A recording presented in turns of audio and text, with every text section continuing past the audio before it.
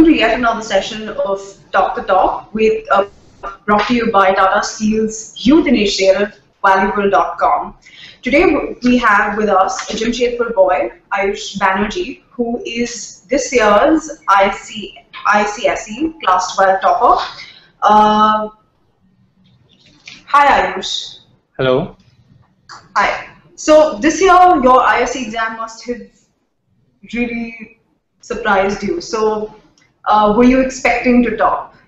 No, not at all. I was expecting a 92 to 95%, and I was like, fine, itna aa gaya, then it's okay. But then when I got 99.25, when I came to know that, I was speechless. I was numb. There was no feeling at all. Okay, so girls always outperform boys when it comes to this. So how does it feel being finally a boy who's topped the exam, that at a national level? That must be, how does it feel? Unreal, I would say. So, every time, yes, when the ISC results would come out, my mom would used to come to me and say, see, again a girl tops, and you, what are you doing? Now finally, yes, when I top it, I used to say, don't worry, one day there will be a day when I top and you're going to say the same thing about me. And when that day truly comes, you really are speechless. So, well, your wish came true, your dream came true. So, tell us, what was your family's reaction when they realized the moment the exams, the results were declared, that you actually topped? My dad, he couldn't believe it. So he started calling up everybody and asking because the server was down. My mom, she started crying, and my brother, he could not understand what was going on. So I would say typical parent reaction. Yeah. So, well, of course, to get to this level of success, it obviously requires a lot of dedication and hard work. So the year of your ISC exam must have been very rigorous for you, in terms of the sort of hours that you put in, managing your schedule. So could you tell us how you exactly maintained your entire schedule? Run us through like a day in Ayush Banerjee's life in class 12. Okay. You are correct when you said it was very rigorous in the last year. Every day you need to study. That's the most important thing I would say to everybody. It's not like you cannot go and give the 12th standard examinations, be it the school examinations or being them competitive examinations, studying only the last month. Right. On the very first day, if you study 2 to 3 hours and you are able to touch all the subjects, then you start increasing the hours progressively. It's going to help you. So, and that was what I did. And at the end of it, I can say, well, I got the fruits of. Yeah, true. So basically, when you talk about putting in hours, on an average, what were the number of hours that you were studying, to? Okay, if I would not go for coaching, it would be around 9 to 10 hours. And yes. So that's really nice, to have that much of that, to be able to crunch that much time to study. So, yeah, you can. It's actually not a very big thing because in the morning you have 12 hours. Out of the 12, you can study 5. And in the evening, another 12, you can study 5. It becomes 10. And if you are not, on the days when I went to coaching, I could just pull 4.5 hours max. And I would not say this is my average. My average was a little lesser than this, but still, when I would concentrate very hard, yes, 10 hours would come up very easily. So 9 to 10 hours of dedicated study all throughout the year is your formula to your success. Yeah. Yes. Okay. So so even when you're able to put in so many hours, how do you manage to retain the focus all year round? Because for a lot of us and a lot of students out there and a lot of viewers watching this, who you're obviously an inspiration to and a role model too.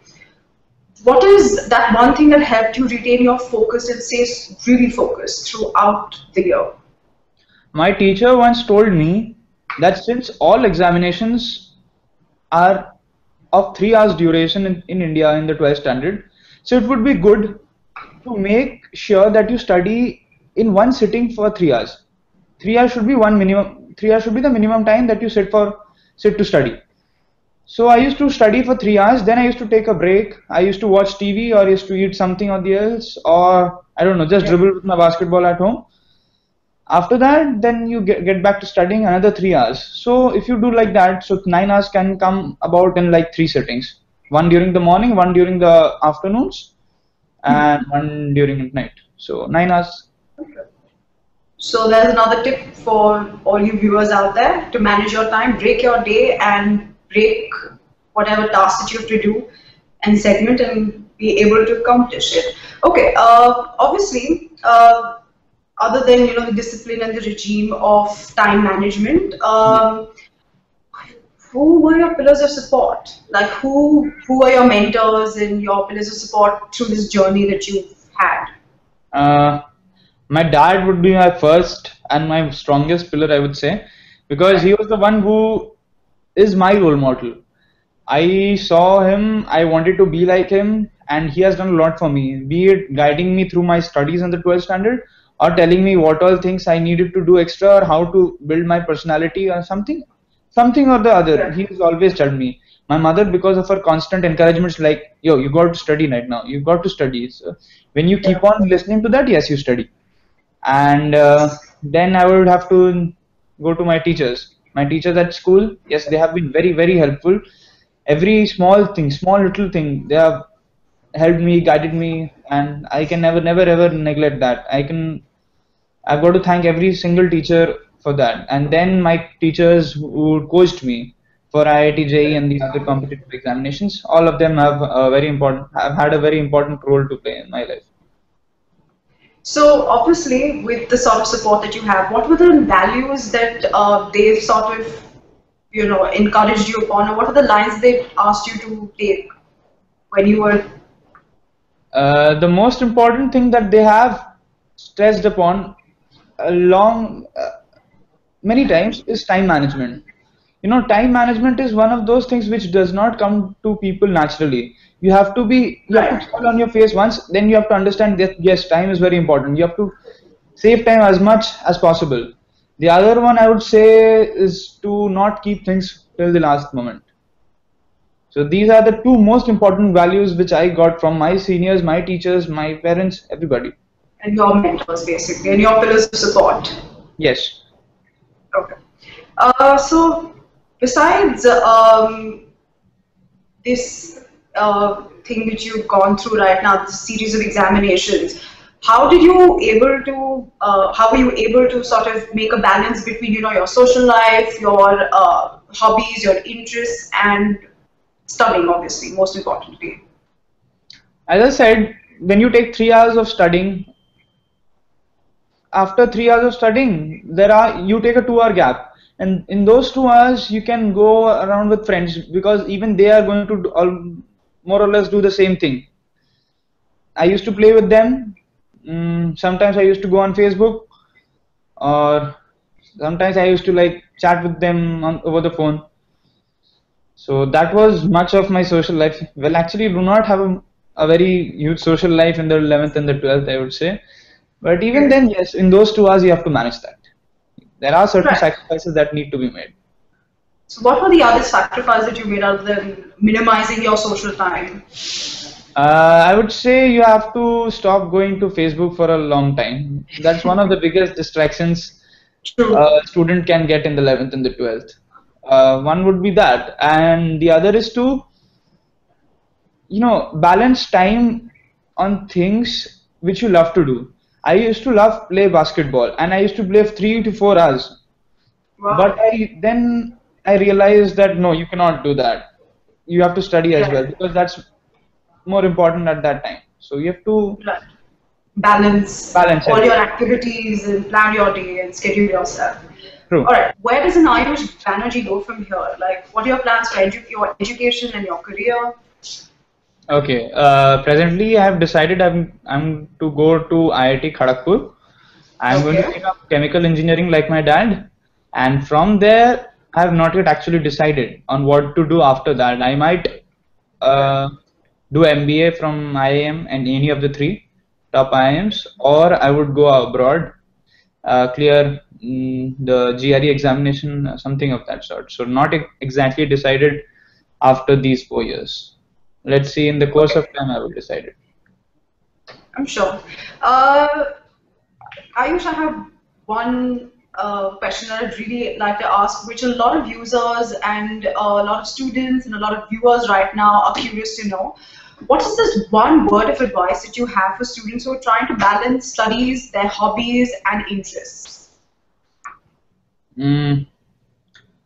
I would say be able to know what is right, what is wrong for you at that given particular time. That's most important. Your own sense of decision making should be very good. Otherwise, everybody, I would say, is an equal student. Everybody is a good student. Everybody.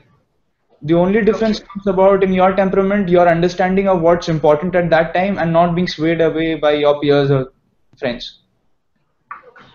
So, so in the end of the day, what can one do differently that, can push one to go to the top, or how you excel to the top, something more about that? Could you share with us? I actually never ever hope to become topper, so I would not be able to tell you how to top exactly. But if you have to top, you have to succeed.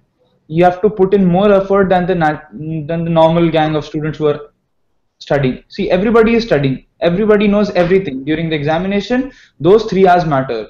So it is your temperament which helps. So having a good temperament and loving to study, you should be able to love the examination you are giving. So that is what I would say gets you or fetches you more marks. And also trying to understand the psychology of the teacher who's going to check. Nobody wants to check a paper with extremely bad handwriting, nobody understanding anything you have written. But if you in somehow be more organized about how you go ahead, it helps a lot. So that's your takeaway, that love what you do and you will definitely excel in that. Yes. Okay. Well, so now, how have you been, trying to take things forward from here? I'll go to IIT first. Then from there, I've decided I'm going to study and pursue higher education. I have a kind of a dream of going abroad. So let's see if I can make that true. Well, so that's what I'm going to look forward right now. Well, Ayush, thank you so much for your time, and we wish you all the very best in your future endeavors, and thank you for joining us. I'm sure you've been like a source of inspiration for all those who've tuned in and watching into us. For all you viewers out there, you can log into Tata to watch this further. You can log into valuable.com and catch this episode of this Hangout we've had Topper here. Thank you. Thanks a lot.